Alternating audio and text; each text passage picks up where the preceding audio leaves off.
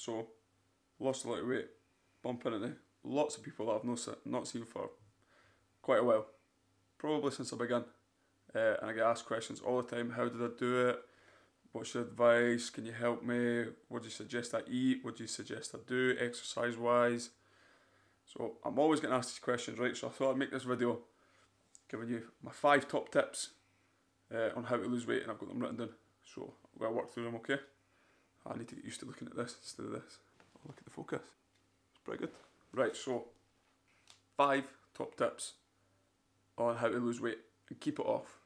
Number 1 is do exercise that you enjoy. So what I mean by that is if you are getting up in the morning to go a run, but you can't be bothered, you really hate it, you're not enjoying it, and you keep skipping your runs, stop running. What's the point? If you don't enjoy it, it's not sustainable, you're not going to keep doing it. So for me personally, what switched in my mind, for years I've been trying to do what everybody else was doing. So I was on YouTube checking out workout videos and what this guy's doing, what this guy's doing, or what this girl's doing, and what's working for them. So that was the mistake right there. It was working for them. Personally, you have to try different things. So, like I said, if you don't like to run, don't run. If you don't like football, don't play football. If you don't like to lift weights, don't lift weights. For me, I like lifting weights, so I started lifting weights. But I mean, I was getting stronger, but the weight wasn't really falling off. And then I found Brazilian Jiu-Jitsu. For me, it's my new passion. It's what I love to do. As soon as I started Brazilian Jiu-Jitsu, working out became fun. And when working out becomes fun, it's not a hassle. I actually enjoy working out. So you're losing weight, you're getting fitter, you're getting stronger, and you're improving your overall quality of life, and you don't even realise it. So my number 1 tip is find exercise that you enjoy. Number 1. Number 2, forget these diets, these fast fix diets. The reason why you're overweight is because you've created these bad habits throughout your life, or even if it's only taken a year for you to increase your weight, increase your fat mass, it's down to bad habits and poor choices. So I'm not going to name names, but you get these shakes, you get these fad diets that promise fast fixes. So just say you're on an 8-week course of this shake. All you're doing for 8 weeks is drinking and eating these shakes. So you're going to lose weight. It's going to happen because you're in a massive calorie deficit. So for these 8 weeks, all you're doing is eating shakes. Don't exercise. Your mind's not in it for the long term. It's only in it for the short term. So you've lost, I don't know, 3 stone in 8 weeks. Wow, it's fast, super fast. But your habits are still the same. Once you finish these shakes, you're going to go back to doing the same thing you were 8 weeks ago. You're going to just put the weight on again, and it's going to be rinse and repeat. You're going to go back on these shakes. You're going to lose weight, back to normal, you're going to put weight on. So these short-term diets, they really don't work. What you need to focus on is reversing these bad habits and creating new healthy habits. So what I mean by that is, think of the long game. Concentrate on changing little things in life. So instead of focusing on these short-term diets, just cut down on eating junk food, cut down on fizzy juice, maybe go a walk instead of going in a car. Like, if you're going to go to the shops, just walk to the shops, don't drive. Just change little things about your life. Just create these new healthy habits, and that's what's going to make this long term. That's what's going to make this sustainable. That's going to make the difference. So tip number 2 is create new healthy habits and reverse old bad habits. Tip number 3, mindset. So mindset for me is massive. You have to be mentally prepared for the struggles that are ahead. You need to know that this is going to be hard. This isn't easy. Nothing about this is going to be easy. You're basically, when I say about habits and reversing habits, that is a very hard thing. I don't know if you've ever tried to break some sort of habit, but it's called a habit for a reason. So you have to be mentally prepared to go to war with yourself. You have to realise that what you're doing is wrong.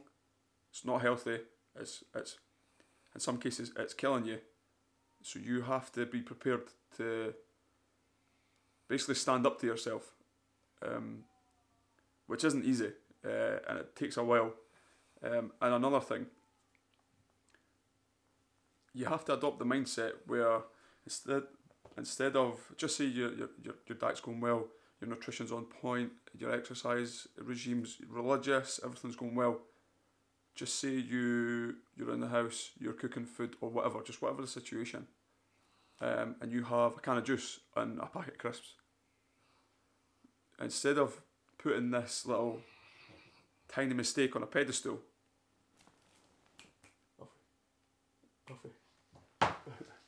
my dog making a noise. Instead of putting this tiny little mistake, because at the end of the day, in the grand scheme of things, that is just a minute setback. Instead of putting this on a pedestal and getting all upset and down and then adopting the mindset of, oh, I've cheated now. I'll just stay to the end of the day and I'll start again tomorrow. Get rid of that. Get that away. That's not going to do you any justice, any good. You've had a packet of crisps or whatever. You've done it. It's done. Forget it. Don't stew on it. Just forget it. Instead of letting it ruin your day, just own it. Own up to it. Realise that it's wrong and just keep going. Don't wait until tomorrow. Just keep going. Just deal with it. Just stay on track. Stay on plan. So your mindset is a massive thing. Your mindset has to change. It has to be in it. Also,